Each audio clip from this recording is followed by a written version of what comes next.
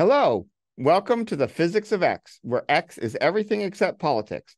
I'm Michael Dennon, and this week we're taking a nice little break and having an interlude as we go into Thanksgiving week, which is one of the biggest football weeks of the year. We'd like to celebrate the physics of football. And to do that, I take off my hat and present with you my large football photo, or we also have small playing cards of me in that exact same pose with cool facts on the back about football. This is something really nostalgic for me. We're going back to 3 videos I made a while ago here at UCI. This is me sitting here in my nice office where we celebrate physics of football and 3 different topics. We're going to take those 3 videos, pull them together for you here in a single YouTube experience on the Physics of X series. As always, subscribe, like, ring that bell, follow us on @PhysicsOfX on Instagram, or just @DenonMichael as well. So as I said, sit back, enjoy this football Thanksgiving week and the physics of football.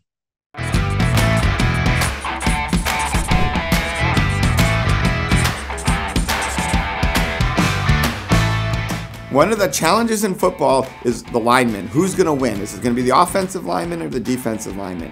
The key of physics is when they hit, there's an equal and opposite force between them. So how do you win? Well, you win by having a better force on the ground to support you, which you get 2 ways, just the way you dig into the ground and how you do that, and the angle or leverage you get when you interact with the other player. If I can get you pushed up a little bit, the force on me is pushing me into the ground, making that force even stronger. And I'm pushing you up in the air, releasing your force on the ground, making that even less, and I'm going to win. So the physics of tackling somebody is a particularly interesting case, because what you're trying to do is stop their forward motion. That's an acceleration or a deceleration. You're trying to get their velocity to go from whatever it is now to 0. And the force required to do that depends on that change in velocity in their mass. Now, you can either do that by dragging on them or literally getting in their way and stopping them.